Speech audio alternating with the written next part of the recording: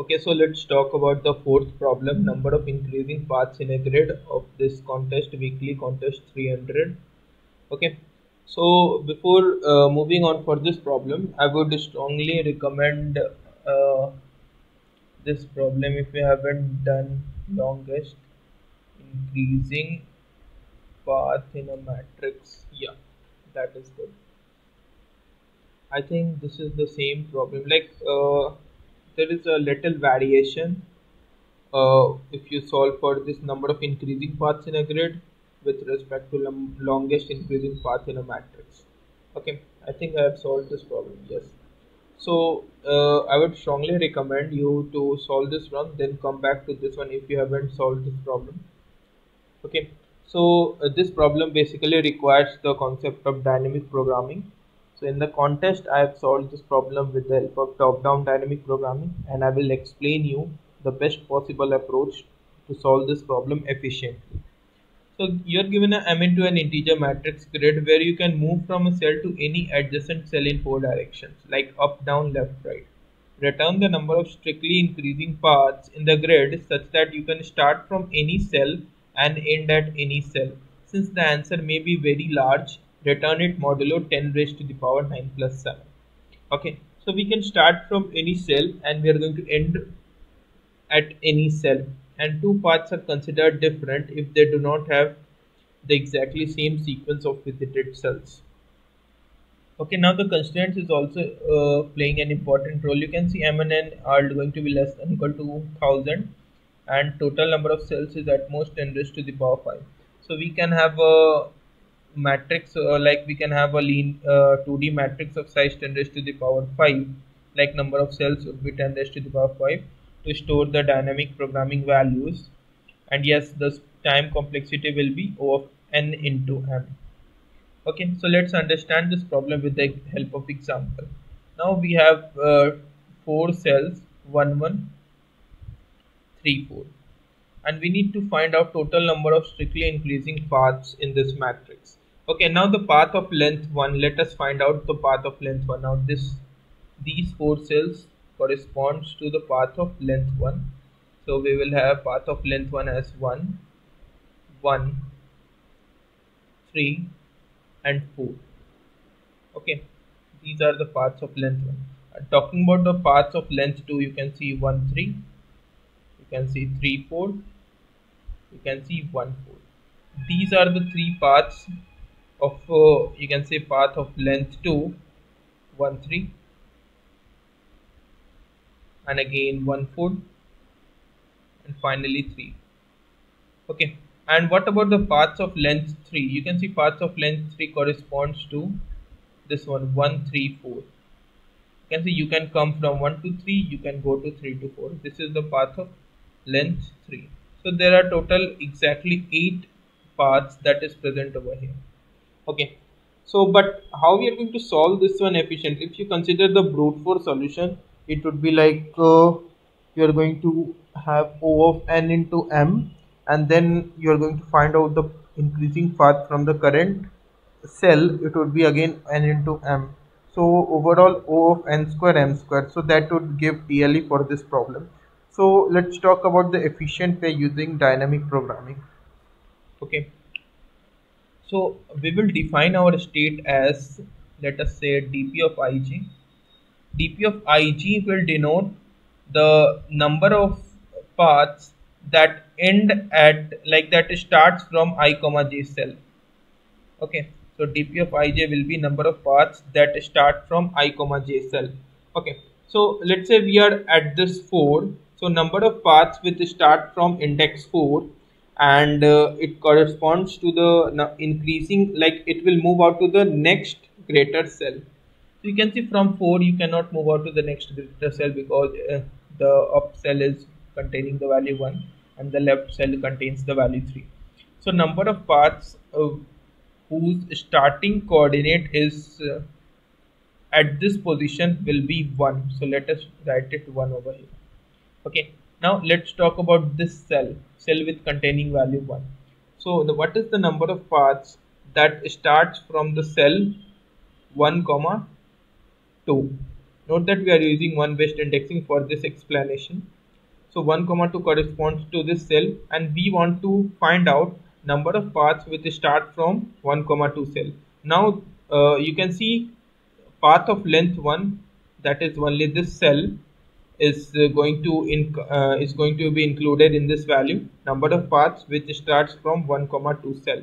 And again, if you look out for adjacent cell value, that is you cannot move out to this position, because the next position has the same value as the current value. We should find out the cell which has value strictly greater than the current value and is adjacent to the current cell. Okay, but we can move to the value 4 which is present down. So you can see our number of paths will be incremented by the number of paths that start at this position. This is because we are going to append this current cell to all those paths which starts at this cell, and we can say yes, our new current path will start from this cell, and we are going to add it to our answer. If you are not getting it, let me tell you in a bit detail. You want to find number of paths that start from this position 1 comma 2. 1 comma 2 we are already included number paths of length 1. Now if you include paths of length 2, 1 comma 2 and 2 comma 2 is the path of length 2. Note that 1 comma 2 has the value 1 and 2 comma 2 has the value 4, and the values are in strictly increasing order, because you need to find number of increasing paths. Okay, so what you will do is you will check out the adjacent cells, and if the adjacent cells has value strictly greater than the current value, you will add up all those paths to your current answer. Note that you need to also consider the path of length 1. Okay, and if you are at this 3 cell, that is 2 comma 1, you can see path of length 1 will be added, and you are going to add up the path of length 2, which is 2 comma 1, and its adjacent cell has the increasing value, so you will add up the number of paths that start at this position, which is 1. So your current path of length 2 would be 2 comma 2. You can see 2 comma 1 has the value 3 and 2 comma 2 has the value 4, and paths are increasing. So there are two paths, this one, okay, that starts at this position. Okay, what about the number of paths that starts at this position? Okay, so in that case you will say you will have to first include the paths of length 1, so which is actually 1 comma 1. Okay, and what about the paths of length 2? You will say yeah, this is the paths of length 2. And what about the paths of length 3? You will say yeah, this is 1. But you are not going to do it sequentially. What you will do is you will check out the adjacent cells. You can see adjacent cell, this one hasn't, this value is not strictly greater than this value 1, so you will not check out this one, so you will check out this adjacent cell. Now if at this adjacent cell you can see value is 3 and the current value is 1, which is 3 is strictly greater than 1, so you will add up all those paths that start at this index 3. Okay, you can see at index 3 there are exactly 2 paths, and so you will add up all those paths that start at index 3 to your answer. Okay, so in that case you can see this path and this path is added. Now if you add up to the correct answer, so one more variable that will be appended right over here, that is 1 comma 1 and 1 comma 1, because you have added the paths, and this is the valid path, this is the valid path, and this is the path of length 1. So there exist exactly 3 paths that starts at this position, which is the first path, path of length 1, path of length 2, path of length 3. Note that all the values are in increasing order. This has the value 1, 1 comma 1, 2 comma 1 has the value 3. You can see 1 is strictly smaller than 3, 1 comma 1 has the value 1, 2 comma 1 has the value 3, and 2 comma 2 has the value 4. So overall what you will do is you will define a dynamic programming matrix that will store the pre-computed values, and your state will be dp of yj will denote number of paths that will start at the current cell. Okay, now if this number of paths that start at the current cell, How do you calculate? First of all, you will initialize your current dp of ij with 1 because path of length 1 will be added, and for all those adjacent cells which has the value strictly greater than the current cell value, you will add up the paths uh, to your current answer. This is because you have already calculated the number of paths that end at that adjacent cell, and the adjacent cell that with respect to the current cell, like adjacent cell has a strictly greater the value than the current cell. So current cell can be appended to the beginning of the paths, number of paths that you have calculated up to that adjacent cell. So in that case, you are going to easily calculate number of paths that end at the current cell. Okay, so let's move out to the coding part, how we are going to implement all that efficiently. You can see first I've got the wrong answer because I haven't considered the modulus sign. That's a foolish mistake that I have done over this contest. Yeah, so let's define n as grid size, m as number of columns. So my answer will be initialized with 0, and we have a dp 2D matrix that will store the values.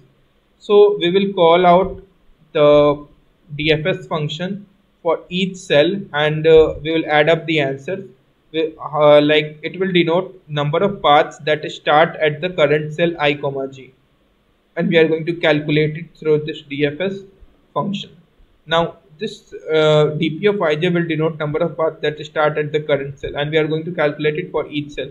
Now for this dfs function, this is actually doing the top down dynamic programming. So when x reaches n or y reaches m, we are going to return 0. There doesn't exist any path. And if we have already calculated that value, like the number of paths that starts at the current cell x comma y, then we are going to return dp of xy. Otherwise we will initialize our answer as 1 because number of paths of paths of length 1 will be added. Now we will check out the adjacent cells. Now if adjacent cell doesn't adjacent cell exists and the current cell value has strictly smaller than the adjacent cell value, like the paths should be increasing. So if that holds, we will add up all those paths that end at the x plus 1 comma y, that is the adjacent cell number of paths that starts at that adjacent cell. Okay, if yes, we are going to add up all those paths to our answer because this current x cell x comma y can be placed at the beginning of that path because grid of xy is also strictly less than grid of x plus 1y. So this will correspond to the increasing path. Similarly, we are going to check out for each adjacent cell and add up the number of paths that starts at that adjacent cell to our answer. And finally, memorize that result dp of xy equal to answer, and we are going to return it. So this will give you all test cases passed. So the time complexity of this solution is O of n into m, and the space complexity is also O of n into m. So if you guys have still any doubts, you can reach out to us through the comment section of the video, and thank you for watching this video.